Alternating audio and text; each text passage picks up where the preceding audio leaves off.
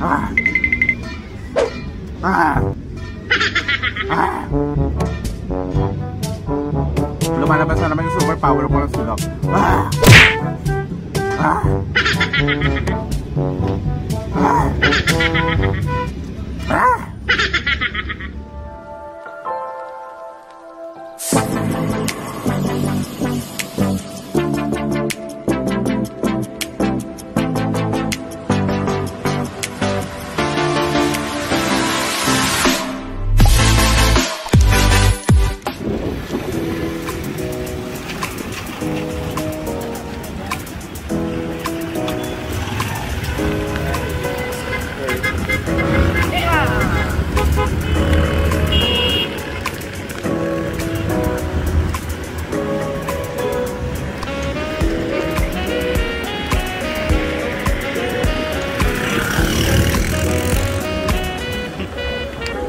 Guys, welcome to my vlog, Pinoy in Africa Adventure. So today, kakain kami ng street food dito sa Nigeria, and it's a very famous street food.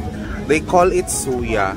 Oh, okay, wow! So andito kami sa tinatawag nilang University of Suya, na kung saan ang daming mga bumibili. Plenty people are buying this food. Actually, ang sarap-sarap niyang food. It's like barbecue sa Pilipinas, guys. Okay, so they are selling here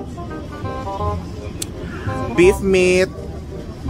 Okay, they are also selling here gizzard. Very affordable price. 3 beef and then 5 gizzard.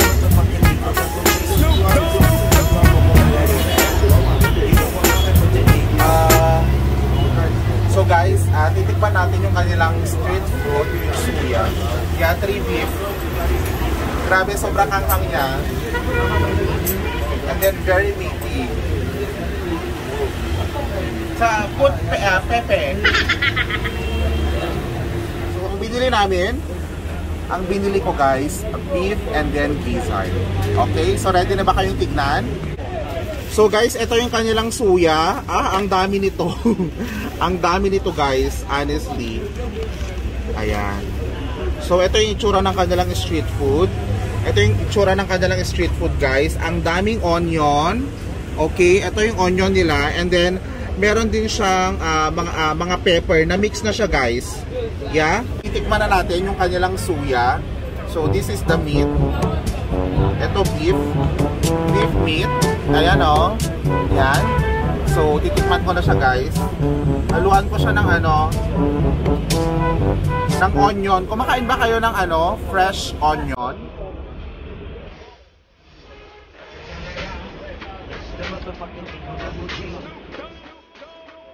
Wow.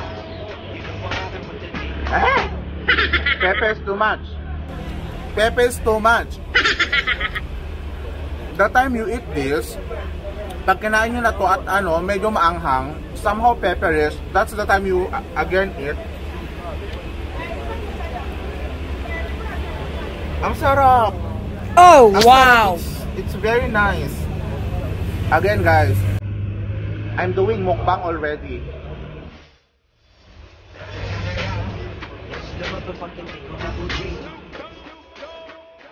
Good.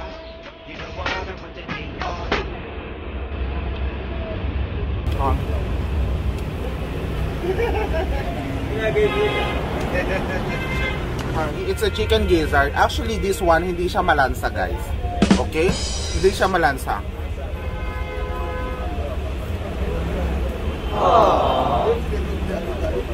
Wow.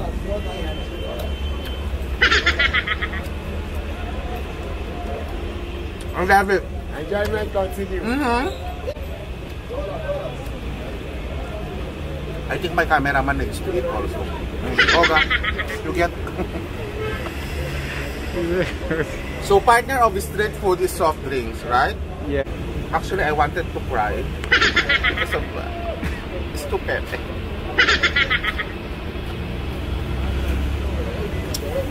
Sarap. Actually, it's so hot. Ang init-init. Thank you so much sa. I'll pay later. Let me enjoy first this one.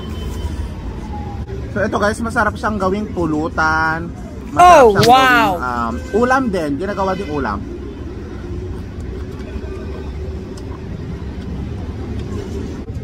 Siya ang sarap. Ang sarap. Say ang sarap. Ang sarap. Meaning so yummy. Makikita niyo dito yung power kong nagpe-piano.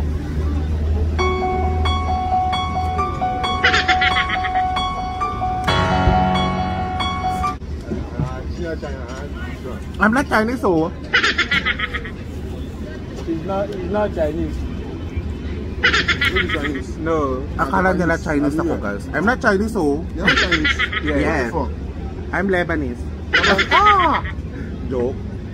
I'm Filipino, Philippine. Philippine? Mhm. Wow, I thought you China. You know, you look together. Almost, what is it? Filipino Small. Filipino people are handsome. Yeah. So guys, alam nyo lang mangyari kapag kumain ka ng maanghang, di ba? Pahirapan na naman to sa banyo buka. Para ako dito masasaniban, guys.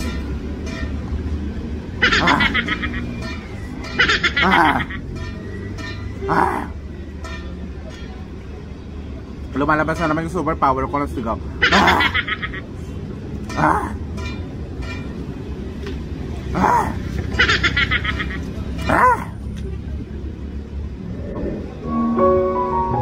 Bro, this is mine, no? No, it's mine. This is...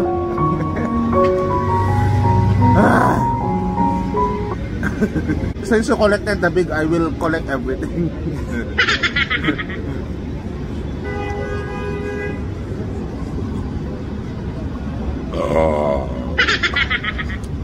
If you did that in Nigeria, guys, if you do that in Nigeria,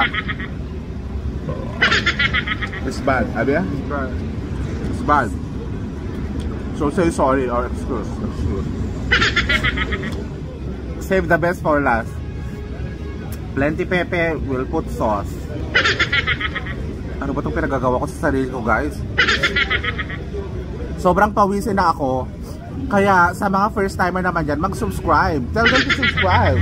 Yeah, you have to subscribe, Nigeria. Because I'm doing this, guys, because I wanted to show you that even if it's not my favorite pepe, I mean, if there's pepe, I can still, you know, show to the world, to all of you, that I can eat. I'm a little bit emotional. So sorry. Sorry. Sorry, don't cry.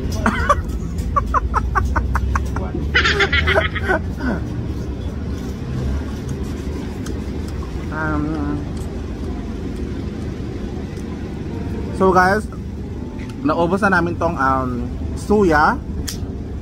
Once again, thank you first sa inyong suporta for watching our vlog from time to time. Maraming salamat. Say, maraming salamat. Maraming salamat. He's doing it well. So guys, once again, this is your Pinoy in Africa adventure saying maraming salamat po sa inyong lahat. Next vlog, watch out very soon. Kakain po kami ng catfish pepper soup. Ang laking catfish, guys. Okay? So watch out for that. So once again, thank you and maraming salamat po sa inyong lahat. Always stay safe, always be safe. Bye. I want more. I want to eat more. Bye. Sorry.